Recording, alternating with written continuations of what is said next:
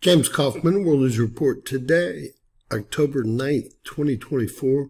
God bless you and yours, no matter where you are in the world. Please subscribe, give us a thumbs up, ring that bell for critical future updates. Y'all need to watch this entire video because everything's going on. We're in a geomagnetic storm, or were a few hours ago. We're in a solar storm currently. We have a polar cap absorption event going on. We've just had a second X flare within the last 24 hours, and things are blowing up. So as you can see here, it says from 10 to 1 last night, Central Time here in the U.S., we had a geomagnetic storm, a KP 4.67. Now we'll try to determine where that came from now, as we look into the X flare that just popped off.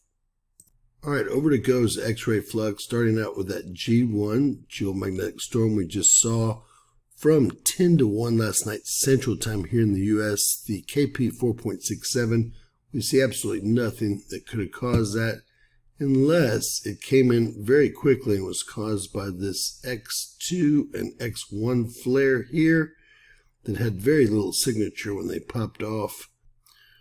That storm would have had to get here, well, very quickly, in just over 24 hours. Now, we've also had 2 X flares today, an X 1.84, and actually they haven't named this yet, but we'll try to get a reading on it. An X 1.4 sounds awful high for where it is, but that's what the reading says here. We will see if the info has been updated. Now, the first X 1.84, well, that came from sunspot region AR 3848. We've been watching that sunspot, and it's been very active since it's come around the limb. This X flare here, the X 1.4 flare, actually originated from one of the sunspots that's going around the far limb. It looks like X3844, our old friend. So 2 days ago, we had the X 2.19 that I showed, followed by quickly the X1 flare that could have caused the G1 4.67 KP index geomagnetic storm, although it would have had to arrive very quickly, especially based on how long the other larger X flares, the X 9.15 and X 7.6, took to arrive, which was 4 days plus. Today we had a 40% chance of an X flare, a 75% chance of an M flare, and we've been over a C baseline for months now, so that should be 100%. I guess they're all 100% because we've had them all. 2 X flares today. Again, the X 1.84, directly Earth-facing, came from a delta sunspot, and it peaked at 1:56 UTC time, which would be about 8:56 last night Central Time here in the U.S. The other flare looks like it came from 3842 or 3844. You'll see how close they are and how hard it is to determine. Again, an X 1.4 solar flare with all appearances. Over to HMI intensogram. The first X flare we had today came from AR 3848, directly Earth facing. Looks like it caused a proton storm, and it looks like it caused a polar cap absorption event that should have been, well, magnified by this last solar flare that we just had, the X 1.4, which came from either 3844 or 3842. Very hard to determine since they're so close together. I will show you that flare visually. This is the first X flare coming out of sunspot group AR 3848. Caused an R3 strong radio blackout. Central disk, directly Earth facing, also caused a a proton storm and a polar cap absorption event. Over to STO 131 angstroms, we can see how huge that 1.84 X flare really was. It actually created a huge coronal hole above it that you can't see at 131 angstroms, but I will show you in just a bit. A little bit better version of HMI intensigram shows you actually we have 3839, 3842, and 3844 all lined up here. You'll have to decide where this X 1.4 solar flare came from. I will show you the blast itself. Headed over to LASCO C3, you're seeing the first of the two X flares for the day. This is the X 1.84. You can see all the white particles. That is the proton storm that it created. We should have seen those on the really strong X flares that were Earth-facing, the X 9.15 and the X 7.6, but they did not appear, and when I did inquire with NASA and NOAA, they blocked me from asking them any more questions. But in fact, we do see what we're supposed to see here from a much smaller X flare, an X 1.84. This is Mercury here. This is T Atlas, the comet. It's supposed to be visible in the day sky currently.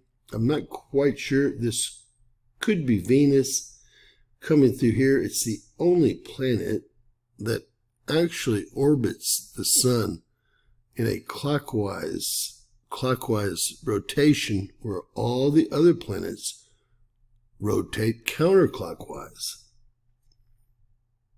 Jumping over real quickly to the planets today, the reason I say that could be Venus is it's right here and it's rotating clockwise, while all the other planets, including Mercury, rotate counterclockwise. They say it was because of a collision early on in the solar system. This is a warning put out by NOAA. This is what occurred from the first of the two X flares today, the X 1.84. There was the X2 the day before, didn't bring us into space weather threshold where the protons is a proton storm here, i.e. we're under an S3 strong solar radiation storm that is in progress. So we have a proton storm that caused a radiation storm that caused a polar absorption event. We're also in a geomagnetic storm, and we've also just had another X flare. You can see this was caused by the X 1.8 solar flare, and they think that this event is likely to continue through the 10th and 11th of October, which is amazing because when we had an X 9.1 and an X 7.6 directly Earth-facing solar flare, we didn't have the protons move at all. We didn't have a polar absorption event. We didn't have a proton storm. We didn't have a solar storm, which is why I contacted NOAA and NASA and was, well, blocked. Headed over to GOES, Solar Ultraviolet Imager, 195 angstroms. You can see the X flare right here. Again, we weren't sure if it was from 3842 or 3844. 3839 is there as well, but just has not been active like the other two have. This entire coronal hole, or this part of the coronal hole here, was all formed when the X flare went off yesterday here at 3848. All right, we're currently in a monster polar cap absorption event. Look at the radio alternation, incredible. And this was just reinforced with the X 1.4 solar flare. Although it was on the departing limb, that's where our connection to the sun is. So the connection itself, which is called the Parker spiral connection, well, the energy can flow down that magnetic connection, which it looks like it probably has, and be geoeffective towards Earth. So that was probably the X flare right there, based on the timing. And we'll pull it forward. And I guess that was it. Not a real strong event, but obviously the X 1.84 event was much stronger, or at least much more geoeffective than the X 9.15 or the X 7.6. Again, laughable. Over to our Discover satellite. Let's start here at 10 o'clock. We had our G1 4.67 KP index geomagnetic storm start here at 3, 4, 5. It ended here at 6. No plasma or solar winds are present that would have caused a geomagnetic storm. Not even close. Talking about them maxing out at about 2 centimeters squared. Now, if we get into the next 3 hours, we have a couple of stragglers up here. One print at 33.43 that makes 0 sense. What would have caused 1 minute of data that high? Nothing that I know of. It's like a data era to me. And then right back down to maximum of 3.3. I don't think you can call this a CME impact because, again, there was no CMEs or solar flares for that matter that would have arrived from 10 to 1 last night Central Time, or from 3 to 7 here UTC time. As you can see, doesn't even cross over 10 centimeters cubed. So I just hate dealing with these space agencies, especially considering their huge budgets. They can't seem to get anything right. This all used to fit together like a puzzle, and I believe it's being used to, well, keep the sheeple busy currently. Now, we even have a space rock in play today, or a near-Earth object. At 7:01 Central Time last night, we had a near miss from 2024 TK5. Now, they didn't see it, or at least they didn't report on it until 6 or 7 hours after it passed Earth. It was about 40 feet in diameter and really was about 90,000 miles out from Earth. So it wasn't too close of a shave, but closer to Earth than the moon, and it did pass in between Earth and the moon. Again, this was 2024 TK5, and we'll look at their silly data. Taking a look at the solution data for 2024 TK5, they said they first spotted it on the 6th. They only had 24 observations. They didn't report it to the public till 7 hours after it flew by. It was flying at about 10 kilometers per second, which is a very, very fast speed, and it was about 40 feet in diameter. Again, seen on the 6th, but not reported till 7 hours after the close shave or the flyby. And we look down here, again, only 24 observations in 2 days and not reported until 7 hours after the flyby. Condition code 7, 0 being they know exactly where the rock's going, 9 being they have no idea, 7 being much, much closer to 9 than 0, obviously.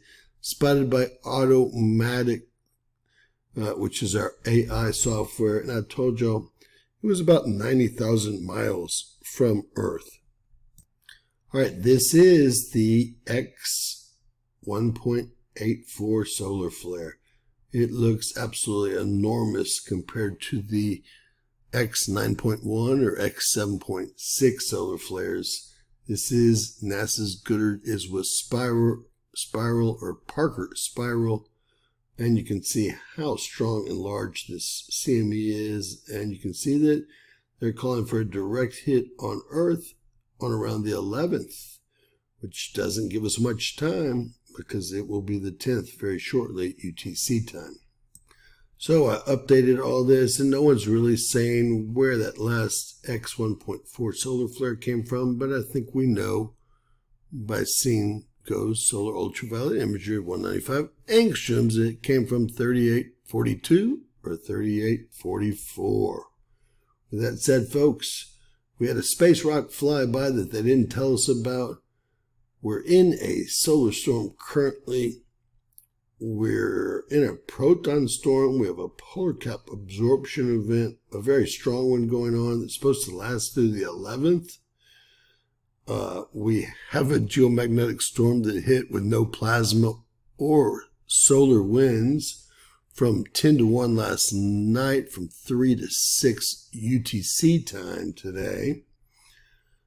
It's been a freak show all day. I hope you watched the entire video, because if so, you realize that they hit us with everything they have: a geomagnetic storm, a solar storm.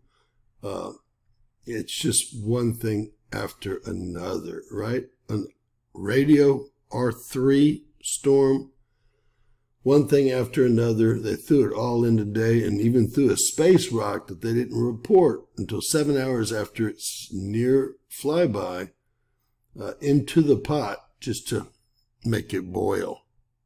God bless. Please share it. Please subscribe. Always remember, anything's possible.